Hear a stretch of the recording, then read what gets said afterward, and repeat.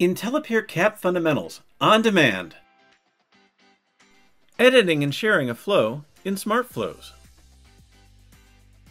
Viewers will learn how to edit a flow, how to collaborate on a flow, and how to import audio files. We're back in the flow editor with the flow we created in the previous module. Let's say that after testing, we realized we needed to make some changes to our flow. For example, we decided we didn't need to include the laughter sound effect after all. When an action is selected, a delete icon appears next to it. When the delete icon is clicked, the action is removed from the flow. We'll do the same thing with this pause action, since we don't need to wait for a sound effect anymore. Finally, we'll connect the send SMS action to the hang-up action to re-establish the order of events. There's our newly streamlined flow.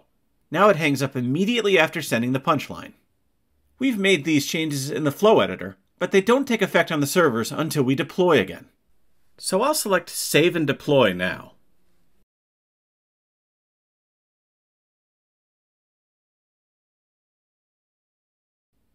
We'll give it a couple of minutes to propagate out, and then the next time we call, we'll hear the new streamlined flow. We can also make aesthetic changes in the editor that don't affect the user experience. Each of the actions has a label filled in like audio or SMS. In the configuration panel, we'll expand the general subsection. Here, we see the label for the action. We can change this to whatever we like. Let's change this one to setup, since this action speaks the setup for the joke. This warning message that appears basically says that changing the label changes the way the action will be displayed when we see this flow in Insights. Since this is a new flow with relatively little saved data, this isn't a concern for us. I'm going to click this checkbox here to turn this message off for the rest of our session today. Let's repeat this with the Send SMS action. We'll expand the General subsection. We'll name this action Punchline, since it sends the punchline via SMS.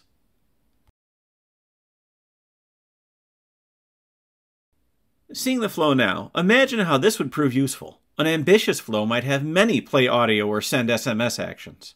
Labeling the actions makes it easier to follow the order and debug the flow. Changes like these don't affect the user experience of the flow, so they don't require a deploy. We can deploy again and it won't hurt anything, but we don't have to. Let's click Save here.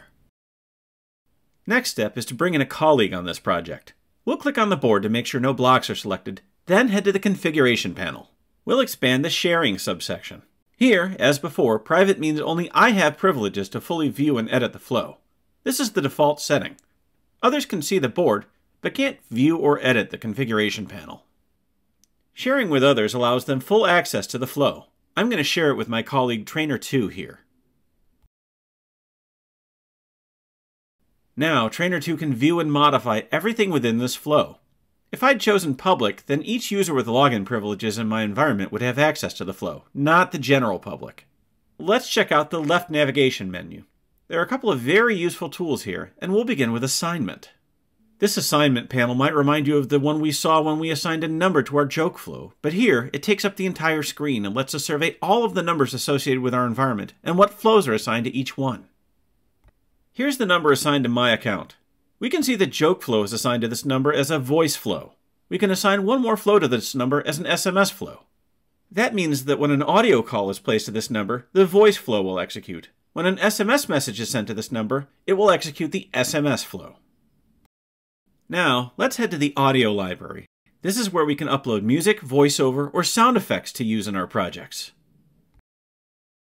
Any sound we want to use must be in WAV format prior to upload. The system will convert it to PCM and make it ready for playback over the phone. The play icon allows us to preview it here in the browser. The edit icon allows us to change the file name. The download icon sends a copy back to our desktop. The delete icon removes the sound from our environment. For best results, upload clips no longer than 60 seconds. Remember that multiple clips can be chained together in a single play audio action.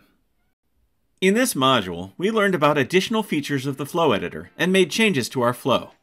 In the next module, we'll learn about how Insights can help us analyze the outcomes of user interactions.